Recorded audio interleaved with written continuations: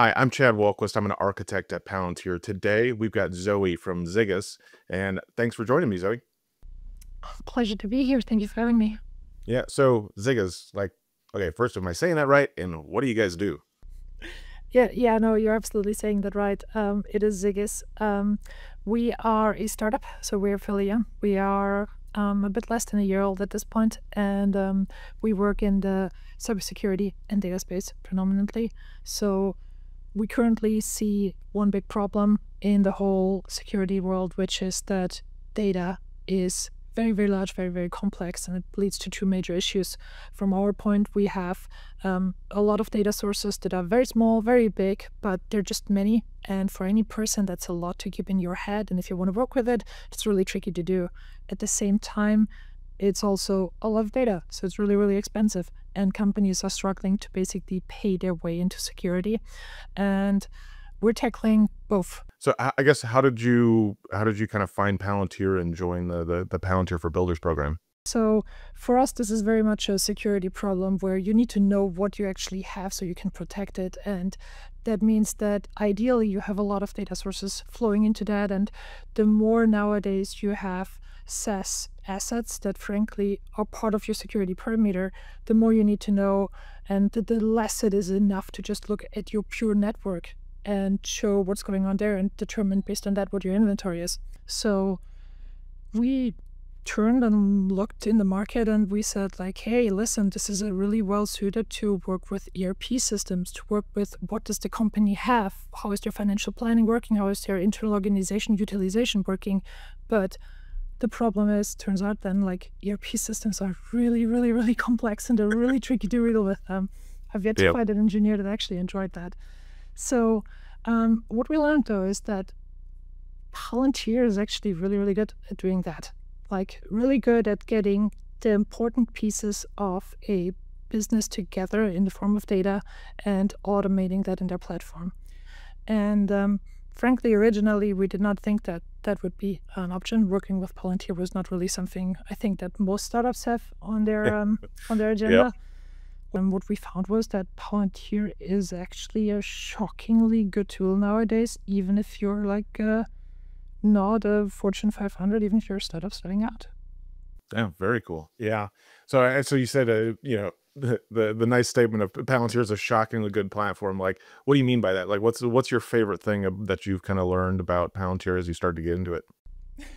Okay, let me put a bit of context to this because I don't want Yeah. this to come off wrong. But right, if you think about Palantir, you think about this like 300 pounds gorilla that you bring in if like there's a lot of red tape, there's a lot of regulation, there's like somebody that needs to cut through all of this.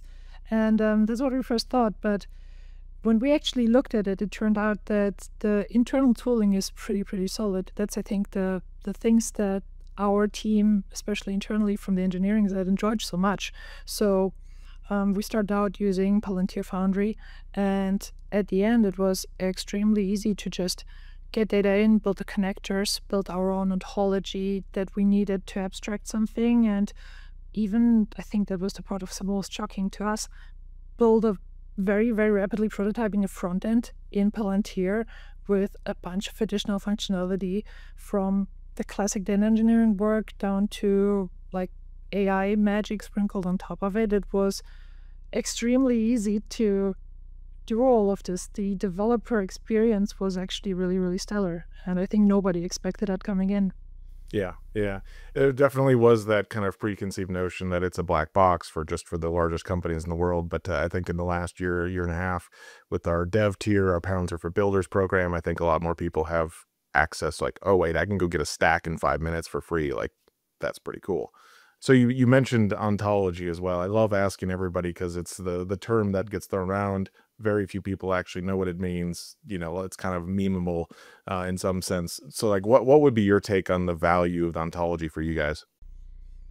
I think for us it was very easy to see because we've been dealing a lot with the semantics of data in general. So getting away from what is just producing data to what do you actually want to do with your data? What's the things, the value it adds? And we figured the ontology is actually very close to that as well.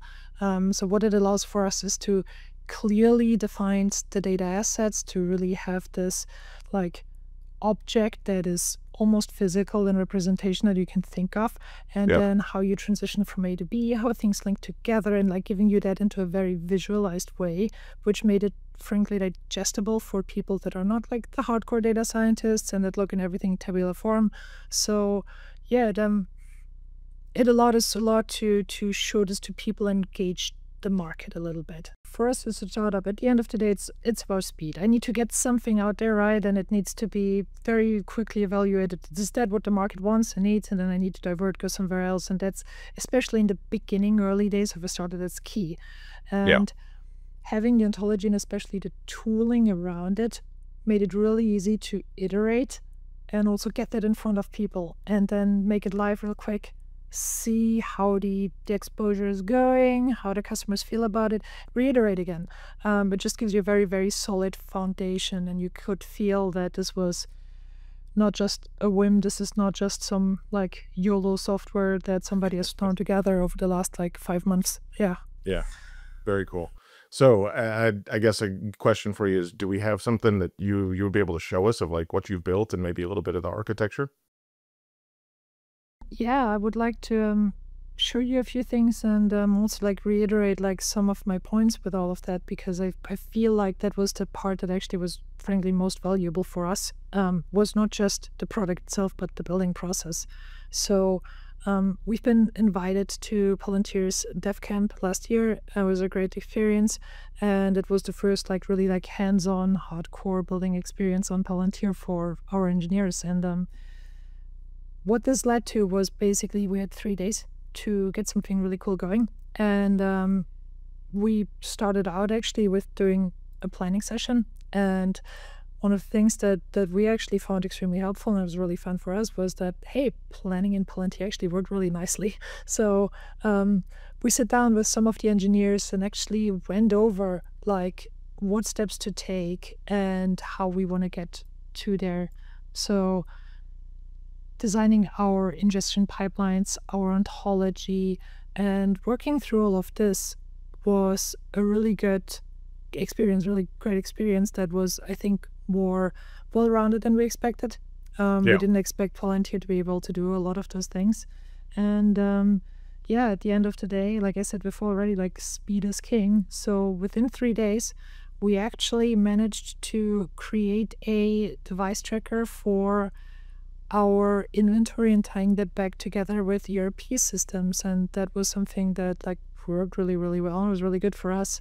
So right now you can see what we have here is basically a dashboard that's completely running in Palantir's Foundry. So there's nothing here that is not built with the solution. So this was a really, really big thing for us, because this allowed us now to see what's actually important. So what's the business outcome that I want to work towards? So I have a really good representation of the assets that I hold, where they are. I can work out the data that needs to flow and transform in the backend to make all of this happen.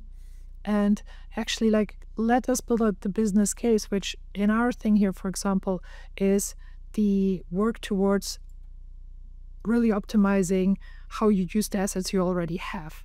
And because I know from a security angle, right, I know what devices you actually have, where they are, and I also know how much they're used, what they're doing, because that's very important. If I don't know what a device is doing, usually it's really hard to make sure that it's actually doing the right thing, therefore it's secure. But that means there's a lot here that we can do for the normal business side. So in this case, for example, what we can see here is that, let's say we have Shadow IT, we have opportunities to move physical devices from locations where they're underutilized to locations where they are properly utilized because there's a shortage. Again, I know I've talked about this already a lot, but frankly, the dev tooling was really good. So building the pipelines and building the ontologies from how we pull data in from our core systems, which they use a lot of, Spark, Databricks, and other cloud services in the backend. How do I get that into the system here, and how do I flow all of that through and actually build things that map back into, for example, the ERP system? It was shockingly easy. It is really nice, and I'm not gonna lie. Obviously, there's things, especially for us, that we see that need to be a bit better. But that's Yep. because our use case is special, where we have petabytes in the very worst cases that come in a day. So we need very specialized like Love. processing and crunchiness to get through that and get it to the point where I can like really get the valuable insights and data quickly into Palantir here, and then from there on out, it flows really well. That's Um, awesome. Yeah, yeah. I tell you what, we love the perpetually dissatisfied customers because people like you are the ones that are helping us push the platform that this improves it for everybody. So like, absolutely love that you're kind of pushing the edges of the different tooling here. That's great. And yeah, so at the end of the day, for us, this was a case of cool. Like the POC worked really fast. Like it worked surprisingly well. And then the next step obviously was kind of okay, cool. Like I have those POCs now. Like all the things that we talked about that I showed you before, I have that, but it's still in Palantir.